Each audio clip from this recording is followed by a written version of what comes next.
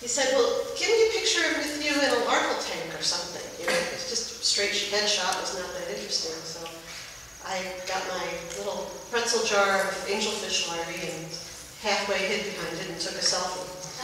So that's what this is about. I used to raise an awful lot of clownfish. I sold them in St. Louis to the local stores and some of the not-so-local stores. And I got into that hobby because my son was interested in having a marine tank and looking at fish and corals and stuff. And I thought that was fun. He was 11 at the time. And we read everything, we studied up, and we set up a beautiful 55-gallon reef tank. And about a month later, he completely lost interest. So it became my reef tank because I was really jazzed about the whole thing. And I kept reading, and I came across Joyce Wilkerson's Clownfishes book, and that's what got me started with the clownfishes. My own pair didn't spawn right away, but a friend of mine gave me some eggs from his tank, and I managed after 3 attempts to raise 17 little clownfishes, and I was completely hooked. And then soon after that, my own fish started spawning, and I started building my fishery hatchery in the basement of our house. After about 6 years of raising clownfish, I got a little bit old. Turning the crank on raising more clownfish was not so interesting. But there were all these other species that hadn't been raised before and some that had, and I wanted to see if I could do that too, because I do enjoy a challenge. Some of the things I've raised are gobies. I raised quite a few of those. I was told that I could raise them because everybody wanted them, but nobody would buy them. And that turned out to be true. I also raised this other kind of neon goby. It's called LNA. It's got a little yellow on the head. It's really pretty. Interestingly, when I started raising these, we were waterproofing our basement the past 6 months. Getting ready for that means moving everything away from the walls and into the center because you have to build a perimeter drain. And so I had to consolidate my vast collection of junk down there. My space for fish rearing became smaller and smaller. And so I started looking into smaller containers, and last year at the MBI, Ramon Villaverde talked about raising angelfish in pretzel jars, so that was a pretzel jar that inspired me to try smaller containers. And I raised a few of these Ylcatmus elphilinate in these black oval tubs, which are actually office trash cans from the dollar store. They hold about 2 gallons, and they did really remarkably well for their small size. Other things I've raised are Bugasi shrimp. I did those in a 2-gallon fishbowl, chrysal kind of thing, in a water bath to keep them warm. Also in that same kind of setup, I got some larvae from a local fish store. They got in some pipefish that had given birth in the shipping bag, and they gave me the little babies that resulted from that event. And on 2 different occasions I raised these pipefish. This one had a little bit of a deformity in the tail, but still it was the one that survived of the batch. And it got pretty far along in adult coloration and really well settled. And then it died because I didn't really have a good setup for keeping an adult pipefish. Didn't have good copepods cultures to keep them going. Although I did raise them on part of Calanus, it wasn't enough when they became older. I got a second chance just this last year to raise them again, and I got 2 that survived, but they got this gas bubble thing that seahorses and pipefish sometimes get, and they didn't make it. And in these pretzel jars, this is an example of a pretzel jar. I also raised some of these dragonettes. These are the ruby red Syncarpus dragonettes. I had this wonderful friend, Tom Priscu, who lives in St. Louis. He has a garage full of large tanks that all the fish are spawning in. And he is very interested in captive propagation, and so he would collect the eggs of these things and give them to me because I am set up to had cultures going and I could feed them and try to raise them. And so I've been on the forums quite a bit with these Syncarpus ruby reds, and I was able to get a couple of them to settle from the pretzel jar, which was kind of a nice thing. But they also got put into the same tank with the pipefishes that had the gas bubble disease, and they developed the same symptoms and perished soon after that. Then his dragonets jumped the tank while he was on vacation, and he had to get another pair, which are spawning again, so I'll have another chance, but not today. Did I lost them? There it is.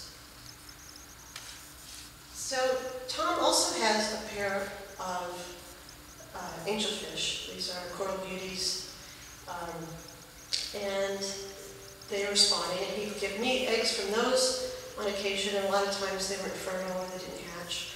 But I did get a batch that were fertile, and they did hatch. And I didn't have very much space at the time, so I just put them in the pretzel jar. I didn't really expect a lot from them. But I fed them Parvocalis nuclei and kept them warm and had a light over it. And I got one to 19 days. You can see in the picture that it hasn't reached flexion. This bone is still really straight. And in the last few days of its life, it just kind of drifted in the water. It wasn't really eating. So the next time I had the opportunity, he brought me some more eggs, and I thought I'd better take this a little more seriously. So I set up a black round tub, which are these mud buckets that a lot of people use for their cultures. It's not an expensive item. It doesn't take up a whole lot of space. And at the same time, well, I'll talk about that later, but so I was able to raise 3 that have survived. And here's a picture of 2 of them. If I can get this to work. Keep hitting the wrong place. So these are my coral beauties, 2 of the babies. This one has just changed colors to adult, and this one is not yet there. At this point, when I left, which is about a week after this picture was taken, this one has developed a lot more blue all around the edges and is starting to get some stripes. And the other 2 have developed more than this one has, but they're not changing colors yet. So I'm still waiting for the full adult coloration. These guys settled. Well, I'll talk about more about that later. But this talk is at least part of this talk has to be about first foods, because there's always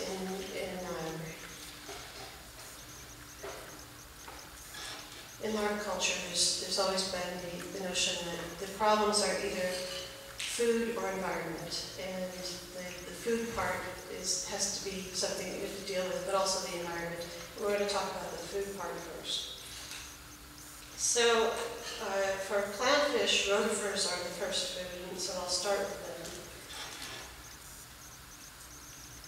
Rotifers, of course, divide by parthenogenesis, and if you want to keep a continuous culture going, you take about 1/3 of it away every day, and then the next day there's more. And this also helps you to maintain water quality. And for most folks, they culture in large containers, 5 gallons or more. They use RG Complete for regional culture. It's a great product. And they sometimes spend a lot of money on fancy setups and carboys and a lot of fancy plumbing to get things to work. And then there was a Facebook post recently asking people to show us your rotifer setup. And so people were posting their pictures of their carboys and their buckets and everything. And sort of tongue-in-cheek, I posted this picture.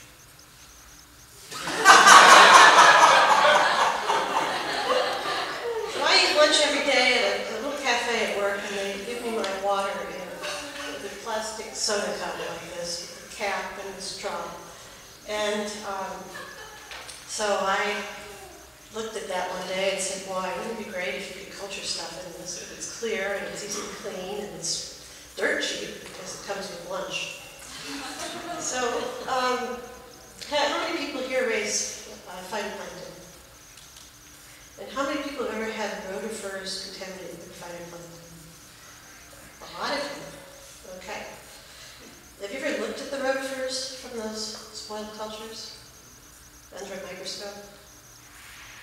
So when I look at those rotifers, the first time it happened, I thought, wow, these look really good. So I took this picture the other day that they're actually really difficult to take a photograph of because they move a lot when they're healthy. So this is a rotifer here, and these are its eggs that are attached to it. There's like 5 or 6 of them there. And there's more of them like that all over the place. And all the big rotifers here have lots of eggs. The little rotifers are really little because they're babies. And when you want to feed new larvae, you want something small. So having a lot of new baby rotifers in your culture, in your larval culture, is a really great thing. So because I don't use a lot of rotifers these days, but when I do want rotifers, I want a lot of them, and I want them to be small, and I want them to really survive well in the larval tub. What I'm doing now, it has really worked for me. What other people do works for them, and that's great. And some people need a lot more rotifers than I do, so maybe this wouldn't work too well for them. But what I'm doing is culturing phytoplankton and then contaminating all the cultures on purpose with rotifers. So I start with like a third of this cup with phytoplankton and then add algae culture medium, which is water with fertilizer in it, to the top. And then I throw in 1,000 rotifers. And what I end up with in these cups is a really intense bloom of algae, and then one day, soon after that, it goes clear, and the rotifers have taken over. They've outrun the algae. And when that happens, I get cultures that are, let me find the place so I don't say the wrong numbers. One cup will produce 100,000 to 300,000 rotifers that are looking like this, and young and ready to reproduce. I can seed a 7.5 gallon larval tub of them at 10 rotifers per mil. And you could start with even less than that because tomorrow there'll be more. So these cultures are in the cup when they crash, they're between 350 and 750 rotifers per mil. And I didn't have to wash any floss or change out any water or do much more than just fill the cup and let it grow. So on this culture stand, there was a light there. So I'm growing algae with a light, and I'm not doing very much work. And so particularly since I don't use very many rotifers, but when I want them, I want a lot of them, this has worked well for me.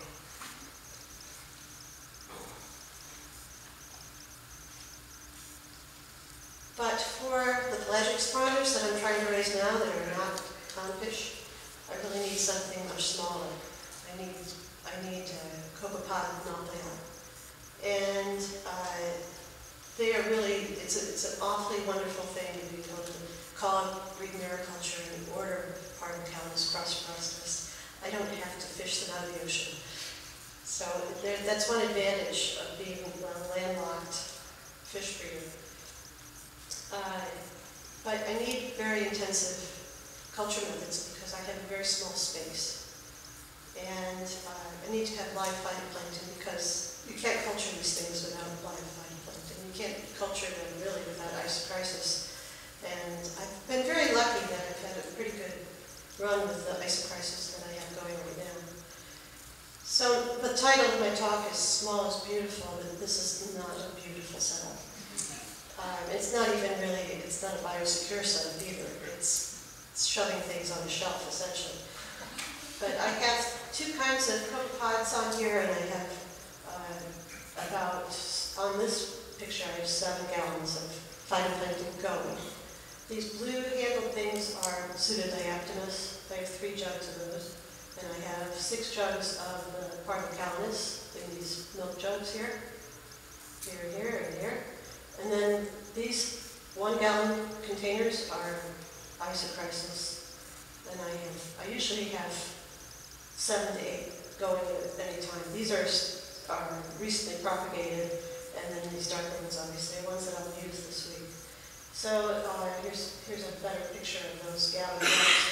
I got those at Walmart. They were just food storage containers. Drilled the cap. And then I have a couple of under cabinet lights back here. I used to just use one, but when I put 2 on there, I got much better results. So I have 2. Ideally, you want to separate out your phytoplankton from any other living thing and have some kind of biosecurity there, but I don't have the option at the moment. So I needed an intensive larval culture system, and in 2015, the Oceanic Institute people, Dean Klein and Charles Leahy, published this paper in aquaculture. Because I work at a university, I have access to papers, so it's really awesome. And I want to talk a little bit about some of the things that they showed, although Chad pointed out some of the more salient points, just to emphasize what made differences for me in my cultures. I had to learn about the life cycle of Parvicales, and as Chad talked, he had a similar graph up there as a timeline. They start out as eggs, they hatch out into nuclei, and it takes about 8 to 10 days before they become fertile adults. And then they have about another week or so until all males die. And what I don't know is if the females are still fertile past this point without males, if you're doing a batch culture. So you could have females only at this stage. So you need to be careful if you're doing a batch culture, as I do. Grow up your eggs to 7 days, and then take those first eggs that you get and start a new batch culture, so that by the time they get to this point, your eggs have matured to fertile adults, and you'll have another set going. So let's see. The maximum fecundity of a batch culture starting with eggs is in this green circle region.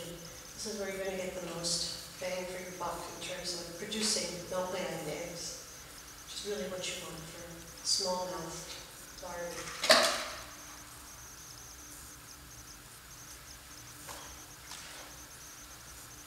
So this is kind of an introductory to this paper. These were the first things that he looked at. He was looking at culture density, so he had 6 beakers at each of these density points. And he would count how many females survived given this density after a certain time period. And found that you could crowd them up to 8 copepods per mil and have no effect on female survival, meaning that they weren't eating each other, they weren't fighting each other, it was perfectly fine to keep them that dense. But when he looked at the production of eggs per female, eggs and nuclei per female, the more crowded you got, the fewer eggs and nuclei you got. And then, because he was looking at an intensive culture system, he wanted to maximize the number of nuclei produced per mil of culture. So looking at different culture densities, he found that 2 adults per mil was ideal in this case. But then the real clue for me that I didn't know before, actually I'm a slide ahead of myself. So things that might affect the egg and nuclei production could be ammonia. So he looked at changing, how often do you have to change the water to keep these guys maximally productive. And when he changed the water every day for 3 days and looked at the ammonia production, it didn't matter if you changed the water every day for 3 days. You still got the same amount of ammonia. It still rose a bit. But interestingly, when you looked at how many eggs and nuclei were produced each day, whether or not you changed the water didn't matter at all. But if you notice, they produce less and less as time goes by, until you're almost not producing anything every 3 days, which is kind of disheartening when you're trying to raise larvae. But the good thing is, they then looked at removing the eggs and nuclei every day. When you do that, you preserve the fecundity, meaning that you keep making more eggs and nuclei if you take them out every day. If you keep them in the same culture with the females and the males, it goes down to 0. And then we looked at ammonia. When you take them out every day, it keeps the ammonia down to significantly lower levels than if you leave it in. So when I was taking out eggs and nuclei every day, I would look at the results on my filter under the microscope and notice that there was an awful lot of cocoa poop in there. But I think that they did control for feces production in the study, so I'm not sure that's really the answer. But the first thought that I had was that, well, you're just taking out the source of ammonia. I'm not sure about that. So this is a really great paper. I think everybody should read it. If you want to get a copy, you need to email Dean Klein, and he can send you a PDF. I asked him if it was okay if I sent this. Joe, so just to reiterate, for parvocalenus particularly, this seems to be really a key thing, that you don't want to stop your adults more than 4 per mil if you want maximum production.